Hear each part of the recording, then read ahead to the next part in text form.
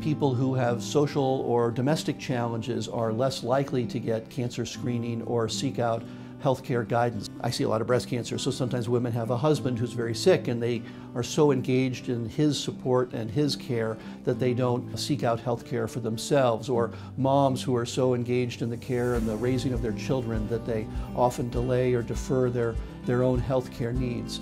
That includes mammography for early stage breast cancer, which is known to save lives and help people preserve the breast without requiring a mastectomy if they do find that they have breast cancer. So it is important that people who are busy professionals, busy family members, still do carve out time to pay attention to their own bodies and to get appropriate healthcare maintenance, including screening for cancer. So those are really important things, but they do mean connecting with the healthcare system.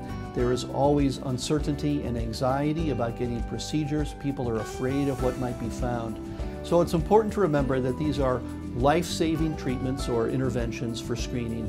They're really important, and most people are reassured by the test more often than not.